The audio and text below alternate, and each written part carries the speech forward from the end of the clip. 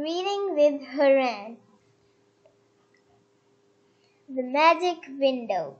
Once upon a time, there was a little boy who became very ill. He had to spend all day in bed, unable to move because other children weren't allowed to come near him.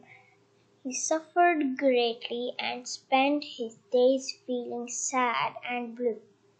There wasn't much he could do except look out of the window. Time passed, and his feeling of despair just grew, until one day he saw a strange shape in the window. It was a penguin eating a sausage sandwich. The penguin squeezed in through the open window, said, "Good afternoon," to the boy, turned around and left again. Of course, the boy was very surprised. He was still trying to work out what had happened, when outside his window he saw a monkey in a nappy, busy blowing up a balloon.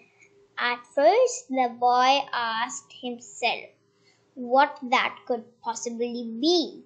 But after a while, as more and more crazy-looking characters appeared out of the window, he burst out laughing and found it hard to stop.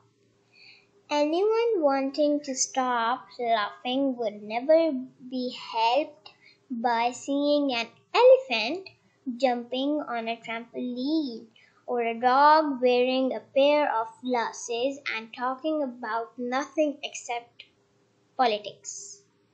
The little boy didn't tell anyone about this because who would have believed him?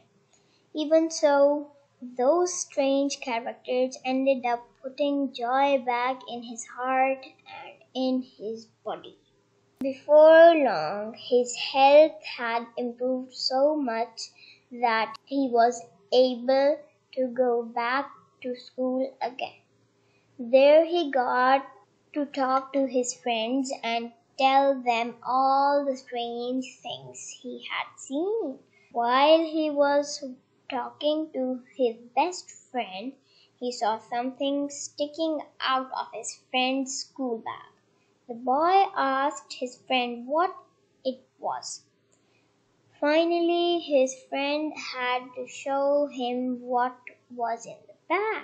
There inside were all the fancy dress suits and disguises that his best friend had been using to try to cheer the little boy up. And from that day on, the little boy always did his best to make sure that no one felt sad and alone. Have you ever done anything to make sad and sick people happy? What can you do for sick and sad people? Thank you.